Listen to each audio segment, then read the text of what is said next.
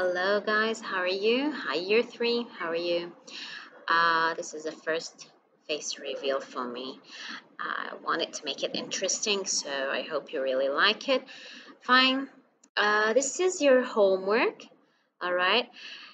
You're gonna open it from my the properties down under the video. You can download it if you still don't have the paper, because I'm going to give the paper for everybody in year 3. Anyways, by any case you lost this homework paper, please, you can download it from the properties below. Click the link, download it, and print it out. Stick it in your copybook. Fine. Let's talk about your homework. This is a worksheet about to see. What do you know? Do you know how to do these certain things or not? So ask yourself and answer. Okay? You will draw a smiling face by any task that you feel confident about, and you will write a question mark by any task that you don't feel confident about. Okay. Now try each one of the tasks. Do you feel more confident about your skills? Draw smiley face where you feel more confident. Fine. Here in this column over here, you're going to do either a smiley face or the question mark. So, can you open a new file? Where? Where do you want to open a new file? Let's say anywhere. Paint, Word, anywhere you want. Can you open a new file or no? Let's see. Of course I can. You can go to Start. You can open a new file from here, maybe from Microsoft Office, maybe from Paint. Voila. This is a new file. Oops, no. This is a new file. Okay. So this is a new file. Can you do that? Can you do that year 3? If you don't know where to get the smiley face from, in case you have it a soft copy, all right, you can add the smiley face from here maybe. Let's see. This is a smiley face. Yes, I can. Let's go to the next one. In your copybook, you can draw it. It's okay if you draw it. All right, guys, draw the smiley face. If you don't know it, don't hesitate. Make a question mark. Be honest to yourself, all right?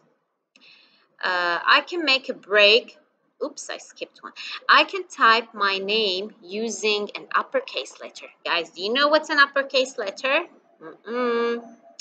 Let's think. How can you make an uppercase letter? How? Let's take a look. Using, say it, yes, Shift key.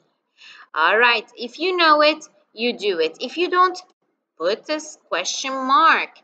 I will answer you, all right? And here you can put your comment. Maybe you will say, I don't know what is an uppercase. Maybe you're going to say that. It's very small, so it fits. Right, maybe smaller. Yeah. So if it happens like that, or you can type nothing. Well, it's up to you. You write or you don't write anything. Okay. I can make a break between lines. Between lines, you make a break. Well, usually a break is like Enter key. So you're breaking between lines. Can you do that? Can you use Enter key? Ask yourself. Well, if yes, then let's put a smiley face. You draw it. Draw it. It's okay. I said draw it. Or you can, as I said, download from the link below and use Microsoft Office Word to do that. I can use Shift key. What does the Shift key do? Does it make an uppercase letter? Yes, it makes an uppercase letter. So you can use Shift key for an uppercase letter. Just press on Shift and then press the letter you want, and it will be capital letter, uppercase. I can delete a word. How can you delete a word? How can I delete a word? Some students will say, Miss, I don't know actually how to delete a word. Can you help me out on this? I will say, fine. Press the backspace. Where is backspace in my keyboard? Oh, I found it. It's the delete button. It's okay. It's not the delete button. It's called the backspace. There is another button called delete. So don't mix it up. Don't mix it up.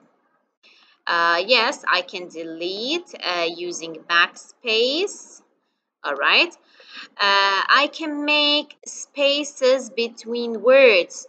Do you know which key do we use for spaces? Easy. It's very easy. Use the space key. All right. So you can open Microsoft Office Word and try it, okay? I can save my file. All right, some of you guys don't know how to save maybe. I will discuss it with you.